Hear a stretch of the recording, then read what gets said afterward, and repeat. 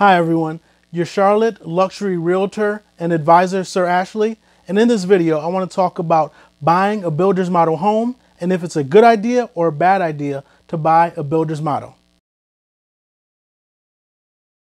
So quite often, I'll go out with buyers and we'll be looking at new construction. And while we're looking at houses, we come across a builder that may only have 2 or 3 homes left and they are selling the model homes. And a lot of times my buyer would want to buy the model home, and I get it. The model home is gorgeous. It is not only a representation of the homes they're selling now, but of the whole company. So it looks gorgeous. It's completely decked out, usually granite or marble, everything.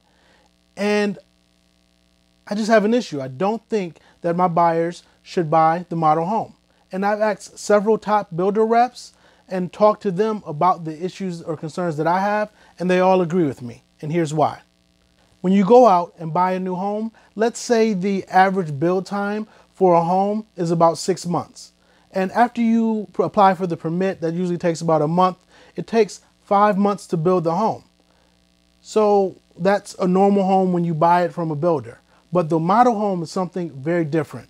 Typically, the model home needs to be up and running as quick as possible for the builder to make money. So a normal home that would have taken about 5 months to build, the model home is put together usually around 2.5, 3 months, because they know as soon as the model's done, they can bring people in and start selling the community.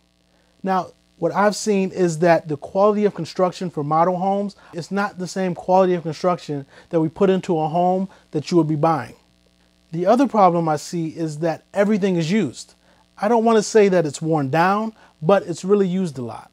The flooring has been walked on by tons of people. Hundreds, if not thousands of people have walked through the house. The cabinetries have been opened. The air conditioning, hot water heater has been continually running during this time. And typically, those model homes sit anywhere from, I say on average, 6 months, if not a year. And all these people are walking through it. So while it is not a new home, they still want you to pay premium for it as if it was. So for that reason, I don't think it is a good purchase if you're going to be paying a premium price for the model home. Now, I don't want to say if it's the only option available and you absolutely love the floor plan, don't get it. I just want you to go into this purchase knowing these issues and present an offer that is suitable under those conditions. I hope this helps, and if you like this video, give it a thumbs up, leave a comment, and if you're looking for a Charlotte area real estate agent, give me a call.